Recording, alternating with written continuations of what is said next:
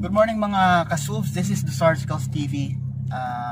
Si Mark to, and today we are heading to Marikina for the largest bodega sale of firearms for 2020 which is hosted by our ARMSCOR.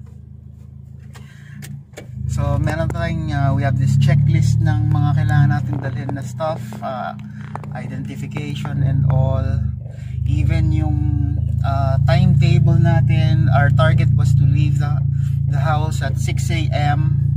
I actually left early around 5:45 to avoid the traffic which I am currently experiencing.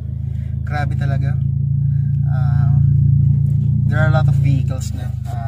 Ayan siya. Ayan.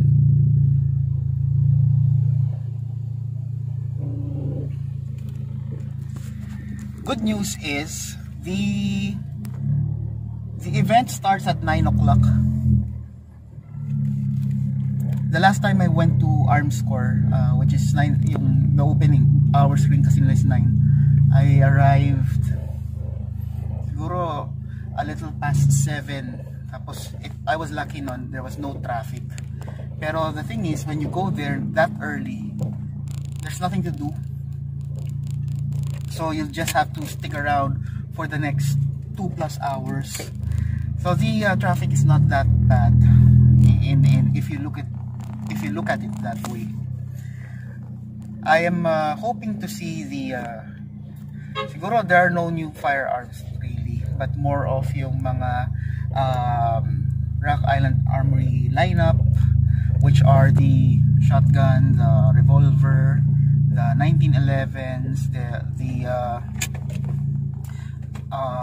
CZ clones, rifles, and also their imports, yung mga Henry. I think they do sell Henry, RIA Arms, which is from Turkey, and probably many more. So I'll be back, guys, once I'm actually there. So check you out later.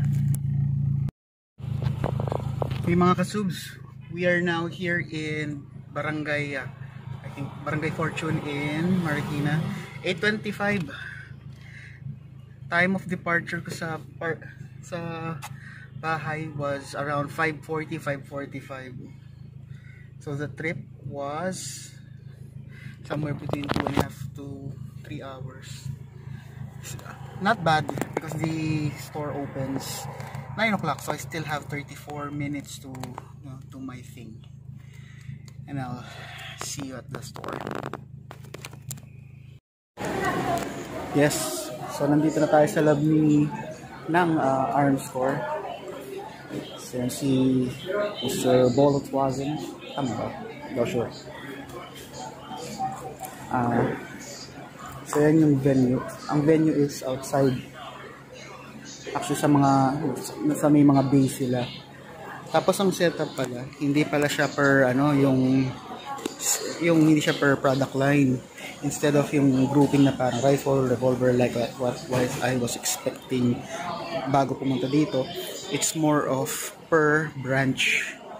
So this first itong first stall na nakikita natin, that's the Makati branch. Tapos there's another branch dun sa tabi. I just can't see which particular brand. Dito ako nag-register. Registration was done earlier in this area.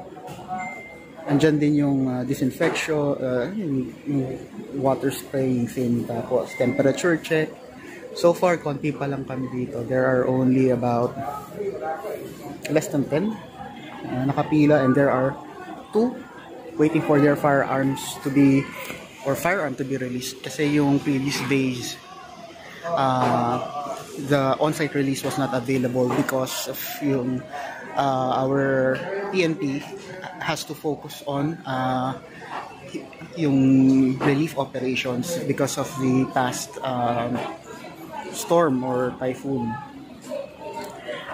So we are just waiting for the time to turn 9. It's 8:40, 12 minutes.